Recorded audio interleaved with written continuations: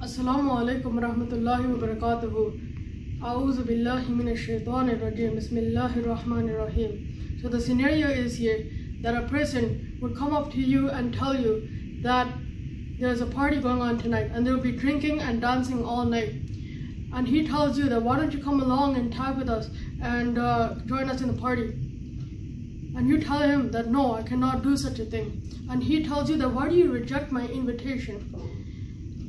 So the answer should be here that it will take me away from my God. First of all, God the Almighty has commanded in the Quran that it is not lawful for one to go about and drink. The Prophet, the Holy Prophet Muhammad, may peace and blessings of Allah be upon him, said that it is also not lawful for one to go out and drink.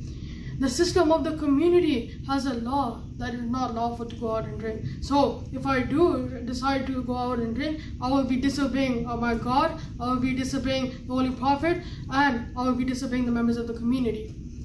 Therefore, it is not lawful for me to go out and drink. On the second thing, that our second Caliph has said that there are three types of people who cannot offer prayer. One are the people underage. Two, people who are extremely sick. And three, people who are intoxicant. There are people who are intoxicant and they seem to lose control of their senses. So if I happen to go out and drink, I will lose control of my senses, and therefore I would not be able to focus. And when one cannot focus, they cannot focus on prayer. So the question is that how can I communicate with my God if I cannot focus on my prayer? This is extremely important. You need to build a connection with God, and in order to do that, you need to have proper focus. God says in the Quran that prayer restrains one from evil. So prayer here is a success. Drinking is an evil, and prayer is a thing that is restraining me from these evils. So if I drink, I'm letting evil get to the best of myself.